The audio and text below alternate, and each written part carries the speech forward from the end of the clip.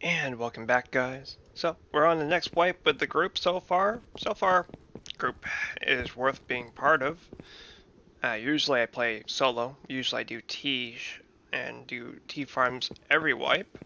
And this wipe, there's this one guy called Asgard. And I met him during the purge of the last wipe. Seemed like a decent dude. I'm like, oh yeah, you should come join us for the team. I just have to wait for the teammates to approve it. And I'm really glad he showed his toxic behavior now than us agreeing if he should be part of the team. So what happened with this one player? So I told him that I was going to be making a 10 by 10 farm, specifically for making teas. Alright, that's usually not a problem, right? Alright, well, what is the problem? So the problem here is he epically failed at raiding a clan base. And I don't know if he's pissed at me about that. I told him straight up I'm not a PvPer. He was aware that I was going to make a 10x farm, a 10 by 10 farm. And the point I'm making here is I spent 24 hours to get the 10 by 10 up and running. I got the prices for the teas all set up for 100. And I got the teas out first. Therefore, I get to set the price usually. That's how this server works. Whoever comes out with the item first, they set the price. Alright, so it's fine for that day. Next day I log in, he's got his teas set to 125 scrap. And I look at him like, dude, what the fuck? Match my price. I came out with the prices first, you're undercutting me. No, I came out with them first. But if we want to make it more on a personal level, I'll be more than happy to record video of me setting the price first on the map and show that you're in the wrong. And he literally just flipped the lid after that, like, dude, don't be a dick, and everyone will get along just fine.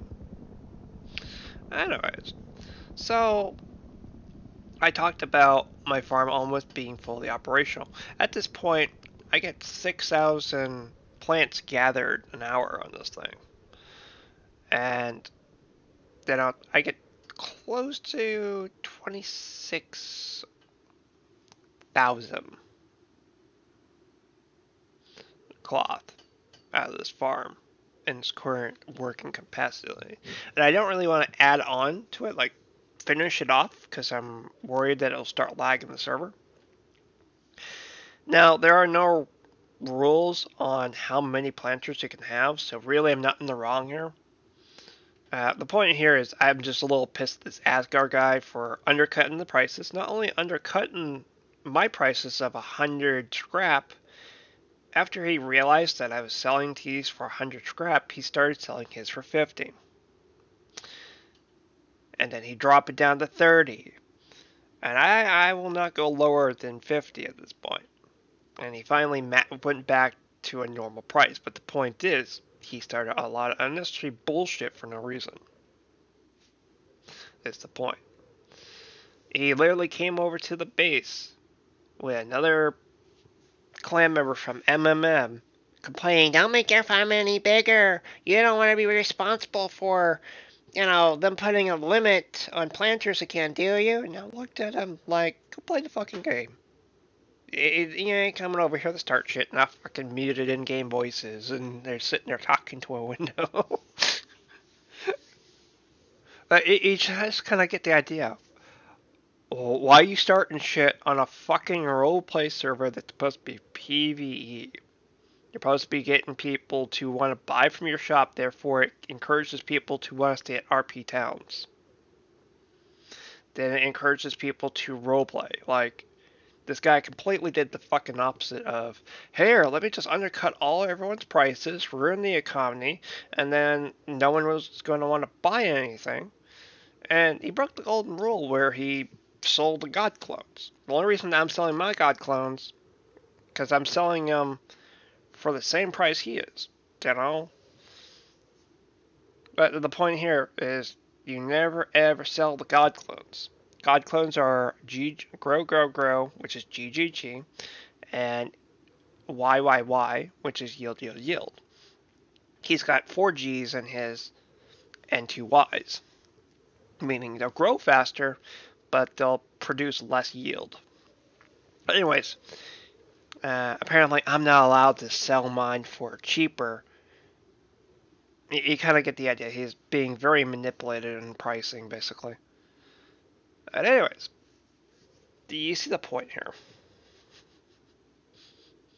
You know, why are you selling teas when you know there are two groups that always match each other prices and you're undercutting people? Like, you really think that's going to work? It doesn't matter about your local location. If you're going to be a dick, no one's going to want to buy from someone being a dick. You know? Like, trying to encourage ideas here for them, I suggested, oh, try doing an admin event. And I'll making sure it's worth people's time, and it'll bring people to want to roleplay more. It's a couple different ways to do it.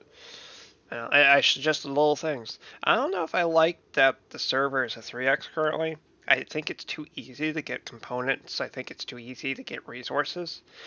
Like, I can just go chop down like 3 or 4 trees with the the tree skill perk plug that they have, and to sell it at the little admin shop and trade in the wood for stone.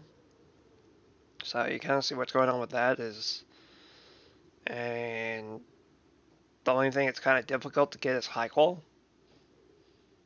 I do not like what they did to the tool cabinet, where they lowered the stack from 15k to 5,000 stack size. Their answer was, oh, go ahead and do more industrial confiners. Why the fuck would I do that when I know that lags the server because it counts as electricity? Well, people are abusing this tool cabinet. No, the tool cabinet was fine. You chose to make a change because you thought it was being abused. And sad reality is, in order to maintain big bases, you need to be able to have decent stack size of resources in your tool cabinet. So, otherwise speaking, did you just admit that you decreased it from 15k down to 5,000 to try to prevent big bases from building on the server? That's not going to stop them. They're just going to add multiple tool cabinets.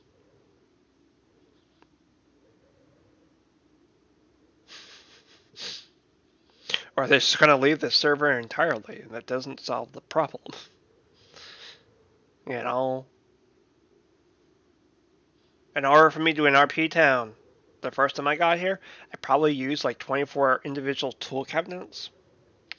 And I have a video on here on the channel somewhere that shows that I have a bunch of tool cabinets. It fully lights up at night. And, you know, I'm never going to be able to rebuild something like that as long as they keep fucking around with the tool cabinet stack sizes, you know. 15,000 was 15k was worth doing an RP town. As you can see, I've started doing an RP town here, and you'll notice that I'm using multiple tool cabinets because it's the only way to maintain all this. So we got our heli tower there. We've got the furnace base, you got the auto smelters here. We're currently making tons of charcoal. And the fastest way to make charcoal is from oil burners. And here's a good way of saying laggy, kinda. We've got the auto sorting system.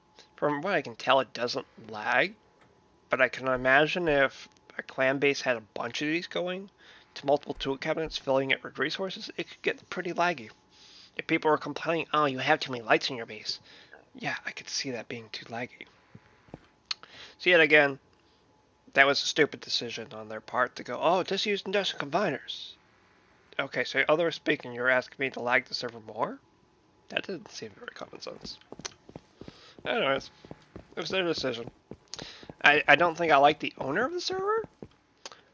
From what I was told from the teammates, he kind of said in the general chat, it's my server, I'll do what I want, and I'm like... I don't think I like the owner of the server, but I like how the server runs, so it's kind of a mixed signal situation where I like the server. I would like to remain on the server, but I kind of don't want to remain on the server based on how the owner was being kind of toxic. Now we understand why the server was really Des Dornell.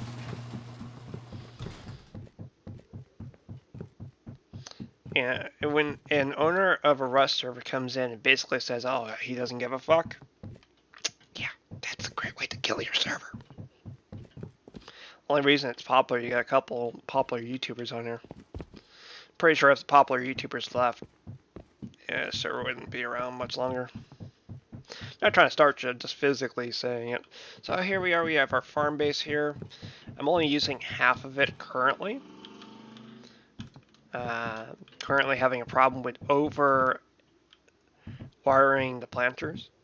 And honestly, I don't think it's a good idea for me to wire up the rest of this with like sprinklers and shit. Because one, just having this much filled with berries was overfilling 3 boxes of berries. So I don't think it's a good idea to add more sprinklers to this. Because then, if people, I haven't had any people complain about the farm lagging the server yet. But it's only a matter of time before that one person goes out of their way to start shit.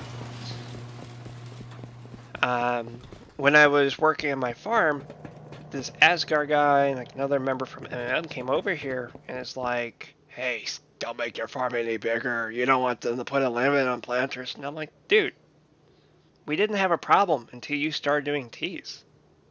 You're undercutting everyone's prices, and you really think this is going to make you look any better? You really think people are going to buy from you? No, no one wants to have anything to do with people being a dick. But that's pretty much what happened. He'd be over here talking, I want to sell teas, all this. And I'm like, dude, at this point, I don't like your behavior. You can politely go fuck yourself, I basically said to him. I basically said, you know what? You don't need to be part of our team. We don't like your toxic behavior. You get the idea. I basically told him, no, you can take your shit somewhere else. Leave the Discord server. Bye.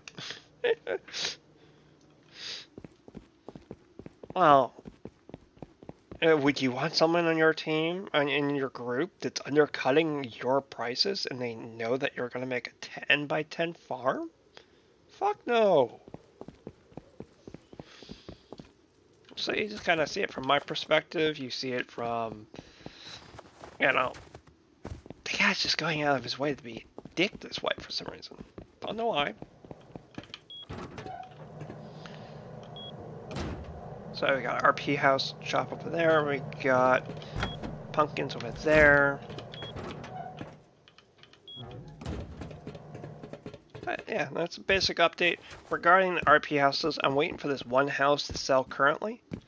Why am I waiting for this one house to sell currently? Because if that house sells, then I have a reason to build another one. It tells me that it's worth doing an RP town. But yet again, we are in the snow biome. So, you see the problem here is it's cold out here. But it was the only real flat spot to build a nice looking RP town. So it's, kind of rocking the hard spots. Either build on unflat land, it looks like shit, or build on flat land and it looks, alright. And it's kind of rocking a hard spot. So this is what it's looking like here. We picked the build around D1, D2, E2.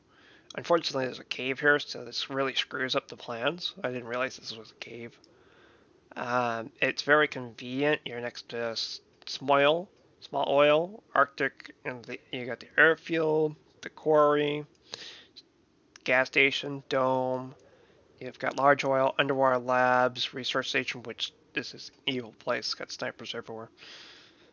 And it's in a good farm location. So I'm just surprised that the RP houses are not selling.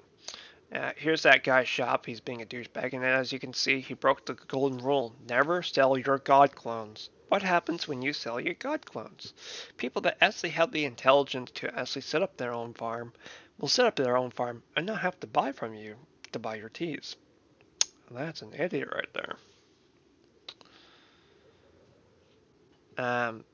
My teas were at 100. he put his out at 125. Then he realized I was selling mine for 100, accused me of undercutting his prices. Then we start doing the war of who can sell it for cheaper. He started that, not me. I had agreement with MMM, the clan that usually produces teas on the server, that we'd keep the price at 100, not 50. So I've matched his price to 50. I'm not going up or down from 50. If he's going to be a douchebag, let him be a douchebag. But yeah, he's looking kind of desperate over there trying to sell teas for scrap. And from what I'm noticing is it's not worth trying to sell your teas for scrap at this point because no one's buying it with scrap. It's better off to sell off your teas with like wood or stone that you want in return and things like that at this point than scrap. I believe next wipe is a BP wipe and RP point wipe as well, so I don't really see the point of saving scrap. So you kind of see what's going on here is I'm going to guess he's trying to tech tree out. I just don't see the point of tech treeing out when you're going to lose it all in the next upcoming wipe anyway, so you kind of see my point of view. I'm just like, But yeah, so far, this is the only person I've had a problem with on the server so far. Haven't had any problems with anyone else.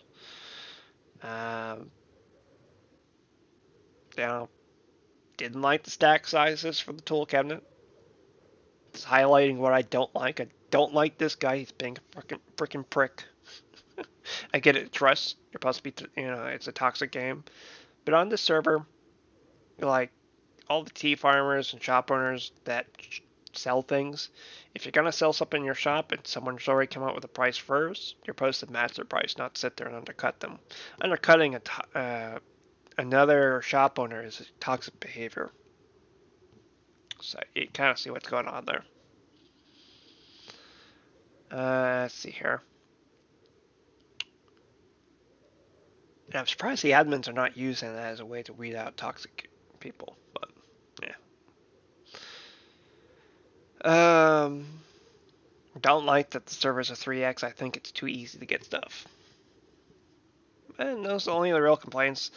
Map's a little small. I would prefer it to be a little bigger where, the node spawn rate's a little higher and that, it's just a little more spread out. But it is what it is for this wipe. It's not going to change, so. Yeah, make sure to hit the like button, make sure to subscribe button. Hopefully everyone like my update regarding me playing Rust for this current wipe here. Hope everyone enjoyed seeing what the bases are looking like. This is the server I'm currently playing on. And I hope everyone enjoyed this video. Hope you guys enjoyed me talking about what I was liking this wipe and what I'm not liking, how the base is looking, how it's progressing. And make sure you hit the like button, make sure to subscribe button, and I'll see you guys in the next video.